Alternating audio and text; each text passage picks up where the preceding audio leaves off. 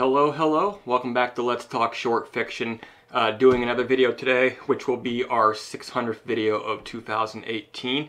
And we're just now, I want to say about 10 videos shy of 1,600 uploads in our channel's history. So it's a cool milestone coming up here. So today we're looking at a classic short story from legendary late science fiction author Ray Bradbury. I began reading Ray Bradbury very young. I remember, turning over the pages of the Martian Chronicles and Fahrenheit 457, probably before I was even ready to be reading that stuff. But he was always an interesting author to me because his stuff was, I think it was accessible to children, but of course any good fiction is appropriate for all ages, and even reading it to this day you find more and more themes that he was tackling, and almost like a prophet, so much of what he was coming up with 70 years ago or more is proving more accurate than you would imagine. Alright guys, so this story is the Veldt. I did not come across it until college. It happened to be in this volume of literature that we use for, I want to say, my 20th century lit course. I don't think we actually covered it there, but since then I've read it several times and I've found it to be one of my favorites of his. The Veldt, originally titled The World the Children Made.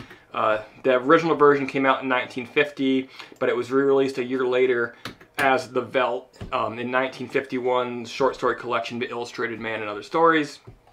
So this is the story of parents George and Lydia Hadley, who live in what is called a happy life home, a sort of smart home, very similar to what we're building today, really, with all of these different devices and gadgets that do things for you. The house talks to you, it cleans for itself, but there's other things like it cooks for you, bathes you, ties your damn shoes because you are lazy.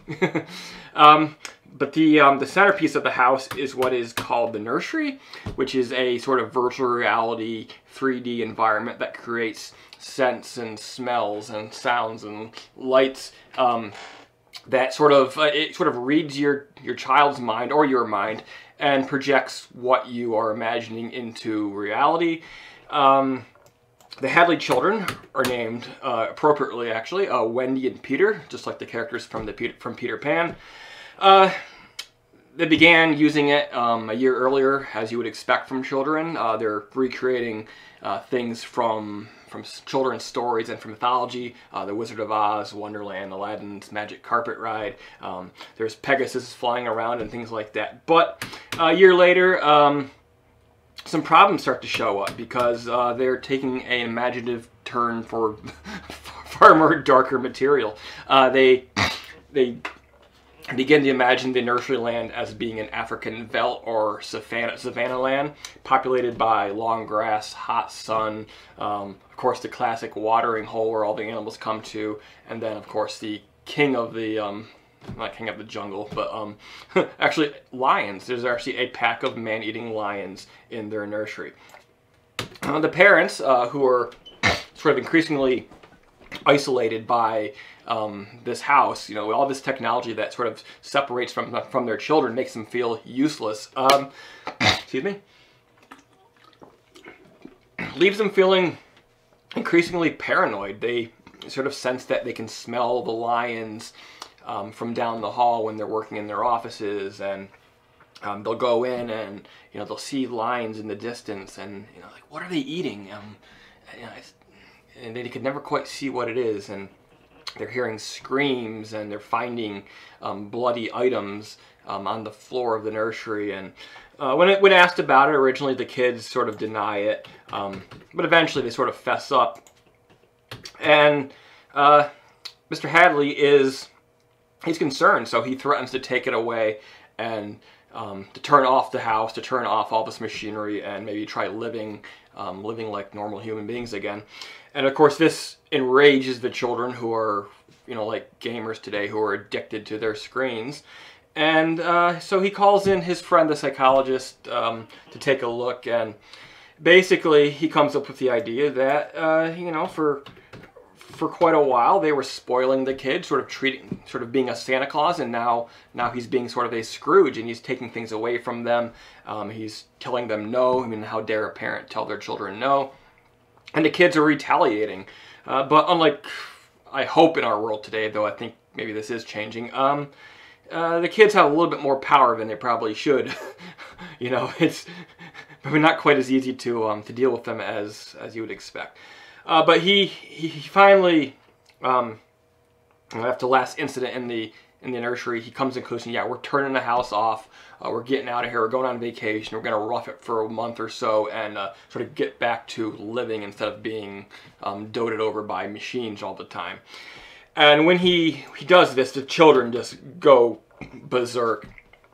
But he's trying to pack his bags, get ready to go. He says, okay, his psychologist friend's coming back. He's going to help us pack and shut the place down in a little bit. You can have one more minute in it before we go.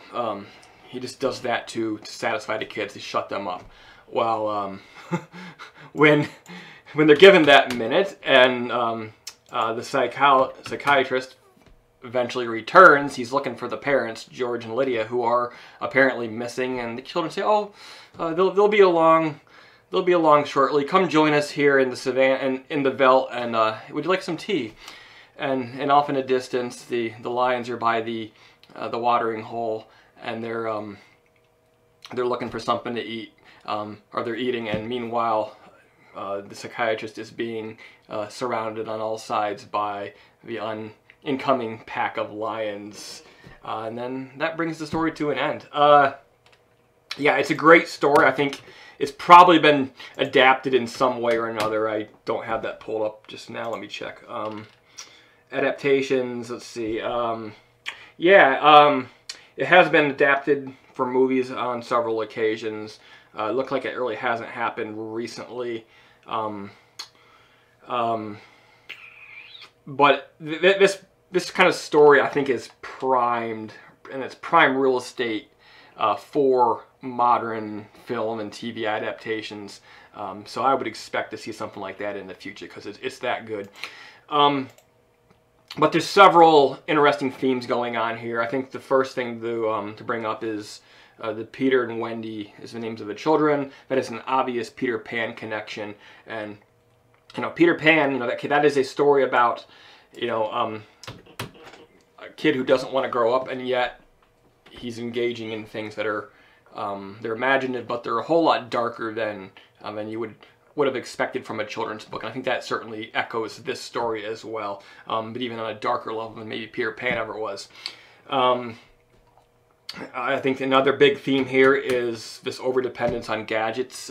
We've sort of fallen into that here in our own world, and you know, there's a lot of talk about people, you know, you give up Facebook, or you close down your Twitter account, or you decide to, I'm not going to use my cell phone for a week or a month, or you know, there really is this sort of growing unplugging, get unplugged culture emerging, and I think this, it's beautiful that this was a cautionary tale about that very thing, but it was written 70 years ago. I mean, that's sort of incredible. I mean, what gadgets did people have in reality 70 years ago? Yes, they were getting, like, you know, electric mixers and refrigerators, and you know, first TVs would be coming soon, and things like that. But of course, there was more obvious technology going on with cars and airplanes and bombs and things like that. But yeah, so much of what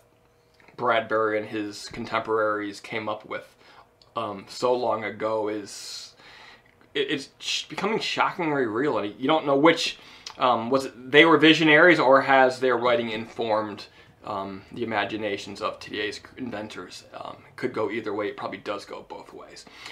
But yeah, guys, that is The Veldt by Ray Bradbury, published in 1950, 1951. It's a great story. It's 5-6 pages. It's a quick read.